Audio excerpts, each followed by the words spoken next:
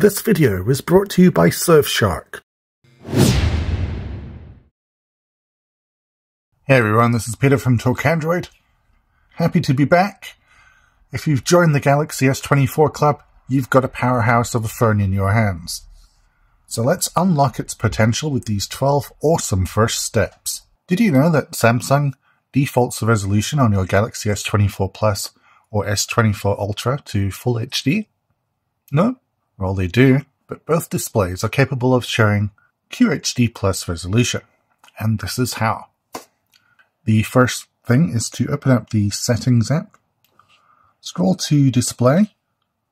There we are. Scroll down to Screen Resolution. Like so. And as you can see, it's already preset to FHD plus resolution. All you need to do is just tap QHD plus, press Apply, and everything on your home screen will become that little bit sharper and clearer. We all know that Galaxy S24 is full of AI-enhanced features. They're all over the place. We've got circle to function, AI-generated wallpapers, you name it. But what if you don't want the AI-enhanced features working all the time? Well, it's easy. Go to Settings. Now we're going to go down to Advanced Features here, and then tap on Advanced Intelligence. If you don't want your phone app to use AI to help with language or real-time translations, or you're worried about your data being captured, all you need to do is just select off, and you no longer have to worry about your phone calls, your voice being captured or used. The same goes for the keyboard, interpreter, the Samsung Notes app, voice recorder, the internet browser, or at least Samsung's one, as well as the photo editor. You can also choose to process your data only on the device, so none of your data goes to a cloud-based server, thus protecting your data, your personal privacy, and security even more. Are you tired of feeling exposed online? Worried about who's watching your viewing history? Take control with Surfshark, today's video sponsor. Surfshark shields your online presence, keeping your sensitive data safe from prying eyes. Access your favorite websites and streaming services from anywhere in the world without those annoying restrictions. With apps and extensions for everything from Android phones to TVs and laptops, Surfshark has got you covered. Right now, get a massive 85% off a 2-year Surfshark VPN plan, plus 2 whole months for free. Experience true internet freedom with Surfshark. Visit the link in the description for this deal. Worried about your battery? Don't. If you're the type to leave your phone on charge overnight, as many of us are, there's a way to keep the battery in tip-top condition, and we're going to show you how.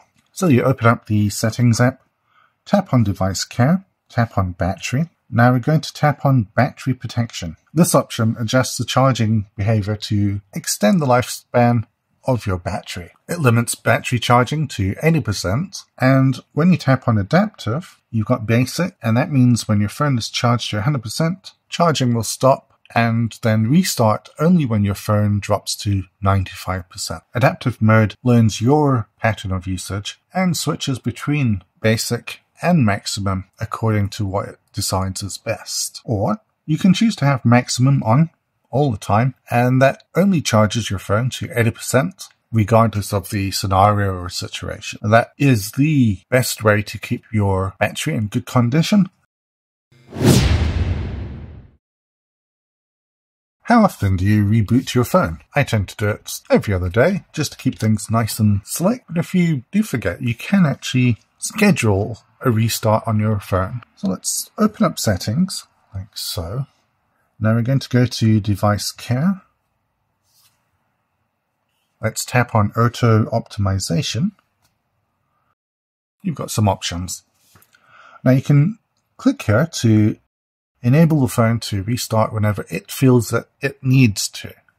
If you've had a particularly heavy session of multi-switching apps, the phone should recognize this and reboot itself when it detects an idle time. Or, if you prefer to have it reboot while you're asleep or a specific time of day, you can restart and schedule. And here it is. You can just swipe to your preferred time, tap on the preferred days, every day, once a week, twice a week. That's your choice. And that should keep your S24 running absolutely perfectly. while the Galaxy S24 does support 8K recording, Samsung has defaulted the video camera resolution to just Full HD at 30 FPS. Let's change that. So the first thing you want to do is open up the camera app, go to video like so, and here we have the options of frames per second as well as resolution. Now we want Ultra HD at 60 FPS, and that's that. The camera app will now take 4K resolution videos at 60 FPS. It's really that simple. Are you still using the same boring default color palette that was pre-selected for you on the Galaxy S24? Why? Come with me. Let's show you how to make the Galaxy S24 on your own taste. So the first thing we're going to do, long tap the home screen, like so. Okay, and this brings up the home screen settings. Click on Wallpaper and Style. Now you're going to see here, there's some options here. You can change the wallpapers, of course.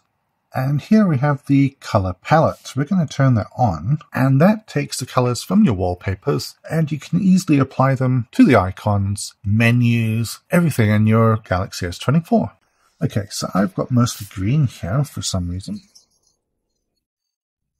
I like that color. You can choose to apply it to the app icons, like that, and click Apply. That's going to change the whole outlook of my home screen, just like that. You can play around with it a bit more. You can even just choose your own basic color if you don't want it to match the wallpaper's color scheme, like so. Two-tone here, or you can just click a basic color. And there we have it. We should have quite a green outlook on the home screen. Anyway, you can play around with it to customize it to your choice. Being a flagship smartphone, the Galaxy S24 also supports Dolby Atmos. However, it's not turned on by default. So let's remedy that. We'll open up Settings, as we always do, and then we're going to go to Sounds and Vibration, scroll down a bit, and tap on Sound Quality and Effects. All you need to do is just toggle them on, like so. You've even got the option of Dolby Atmos for gaming. You'll be getting clearer sound before you know it.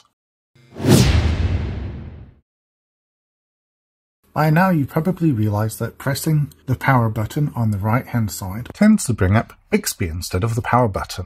Now we've covered this in a previous video. I feel that this is worth covering yet again, because you can customize it just that little bit further.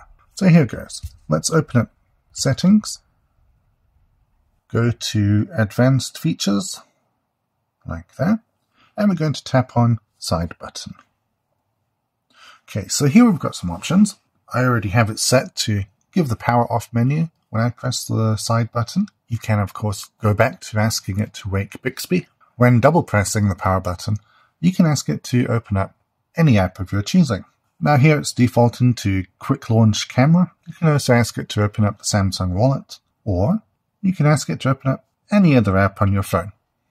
There's no apply, you just tap, work your way back out, and the power button function is back in your control.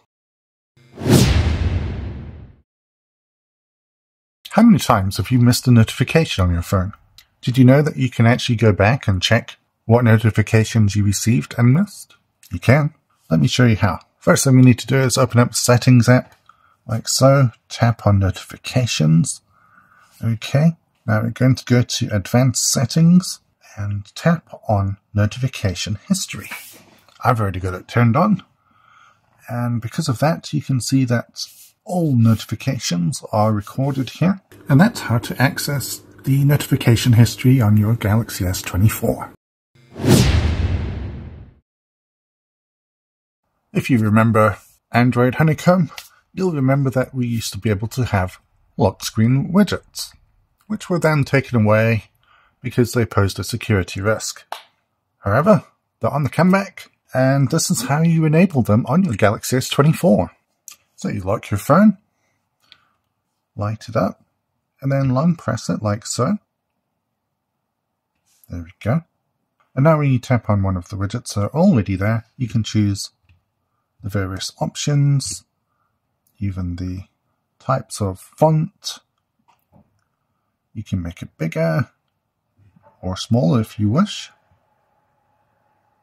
And here you can see a whole bunch of options for you. So there's a whole bunch of ways to make the lock screen your own, besides just changing the wallpaper. Wanting to try out the new gestures on your Galaxy S24? This is how. Open up Settings, tap on Display. Okay, now scroll down, and you're going to see Navigation Bar. Tap on that. And here we've got the choice.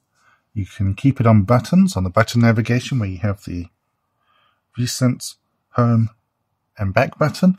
Or you can try the swipe gestures, where everything just kind of works like that. It's up to you. Now, if you do this and you don't like it, you can always switch back just by tapping on the buttons, and they reappear. Simple as that. Is your home screen filling up with widgets? Do you want to make them easier to manage? Let's stack them. Creating a stackable widget is really quite simple. So click the widget you'd like to stack another one on top of, like that, and tap on the Create Stack option. Now you can only stack a widget that is the same size as the original one. So here we go. There, let's add the clock. It says add. And just like that, we've stacked two widgets on top of each other. But where is the second one? Well, it's easy. You just swipe like that, and you get to the original widget. And that's how you create a stackable widget.